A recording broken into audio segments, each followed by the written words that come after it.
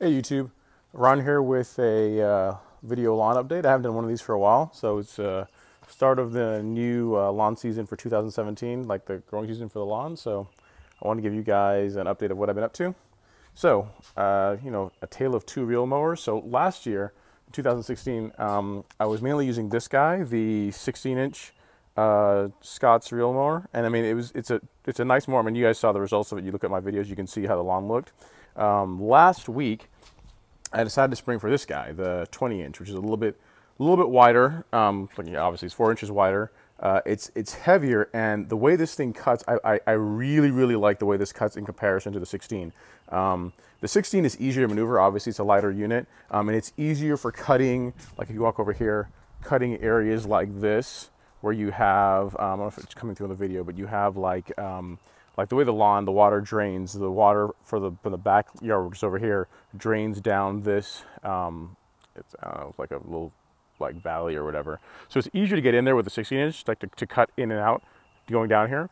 But as far as like big cutting, this guy does a much superior job. I'll show you guys the lawn here in a second. So the thing with both of them is they both come set up, when you get them from out of the box, they both come set up for cutting at about 2 inches to 3 inches in height. So you have to pull this plate off and adjust it. There's like a physical adjustment you have to do. It takes like 10 minutes to do it, but you can drop it down to where it now cuts between 1 inch and 2 inch. So adjusting the height on this guy, if you look here, is super easy.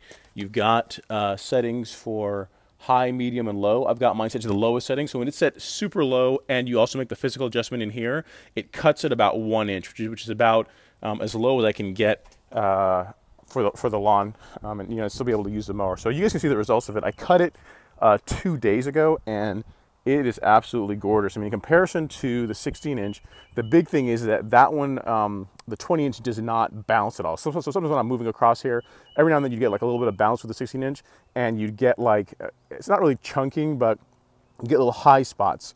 With the 20-inch, it's completely gone, because again, the unit's a little bit heavier, and it just sits down. Like, I mean, cutting this entire lawn, only in this area in here where it's hard to see, but this grass right in here, whenever it rains, water settles in here. So this grass tends to be just a little bit thicker than the rest of the lawn. So this is the only area where I had to make like multiple passes with a 20-inch. But you look at it, I mean, it's really smooth. It's definitely a superior cut. Like, if you look at the reviews online of other people that have reviewed the 20-inch, it comes out like on top against like the Fisker and the 16-inch and a few other manual reel mowers. It's a really good mower. I mean, I'm not sure if this is really coming through in the video, but it's the quality of the cut.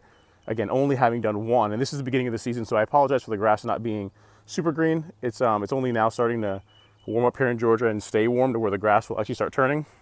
But I'll take you guys around here to the front lawn. So again, this is the area where in here it's like it has trouble staying green because this is where all the water flows whenever it rains really heavy. But you can see along the side, and then the front lawn, lighting's not the best right now, but the front lawn, you can see how smooth that is, man. I mean, it's really nice in compared to the 16-inch. Now, the one thing I'd say with the 16-inch, right, I was able to make cuts when I was cutting the lawn. I'd be able to make passes back and forth this way, like along the lengthwise of the lawn. With a 20-inch, it doesn't work that well because the track is so much wider.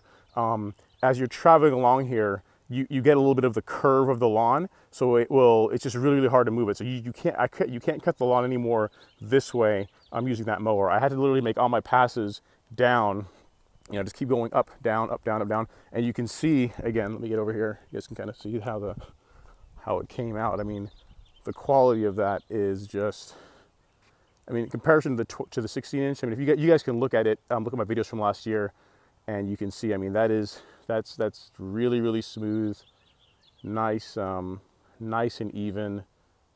Again, I apologize for the lawn not being completely green yet because, again, the grass just now started turning. But overall, man, that's doesn't get much better than that. I mean, a powered one might do like a better job. I mean, I might cut it again today because it's starting to grow here a little bit. So it's been 2 days, so I'll probably make another pass this afternoon once the dew dries out. So the sun comes up and some of the dew's off the grass. But yeah, this is the new hotness, man. If you guys are in the market for a reel mower and you really want you know, that nice cut. I mean, it is more work. This guy does take a little more effort to push. I'm not gonna lie. This one is you know, a bit harder to push. It's a heavier mower, but that extra weight really makes a difference in the way the grass cuts, the mower cuts. I mean, you look at how smooth the grass is. That literally, I mean, when you set the heights, they're identical, right? So it doesn't really make a difference from a standpoint of the way the machine actually cuts, but the fact that it's actually heavier and it doesn't bounce. Like literally, when you're pushing this thing across, it's like a train. It's like it just you know, just tracks across the lawn really, really nicely. Doesn't bounce up and down. So that's where you get that really, really smooth cut. So if you can only have one, I would go with a 20-inch because obviously there's less passes because it's wider. It does a better job cutting. It's a superior cut to the 16-inch.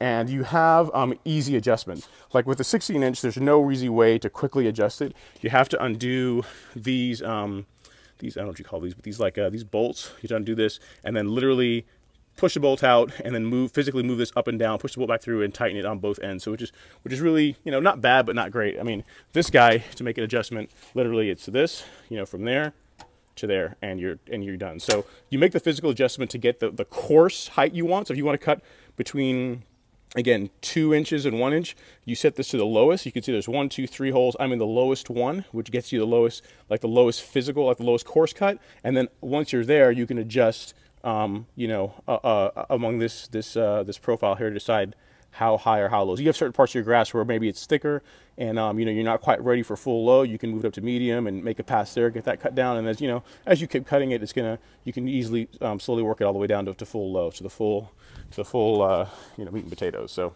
hopefully you guys found this useful. I'm going to keep doing more video updates. You know, it's the first video of the new season of Project Golf Course Lawn, and I think it's looking really nice. I mean, this year, like, the lawn shouldn't go through too much trouble because it is not getting top dressed. It's not going to go through too much trauma. At some point, it'll probably get aerated, but I mean, for being, you know, early April, and again, only now starting to warm up here in Georgia, it's looking pretty good. I mean, you know, confidence is high that this is gonna come out nice. So I've been going on a little bit long. If you guys have any questions, comments, concerns, love it, hate it, let me know. If things I need to be doing differently, let me know. So, you know, someone reached out on the channel and said I hadn't done a lawn update for a while, mainly because the grass hadn't been growing, but now that it is, and, you know, it's something I enjoy doing and enjoy sharing with you guys, I'll continue to post updates. So, again, like, subscribe, and I hope you guys found this. If you have any questions, let me know. Thanks again.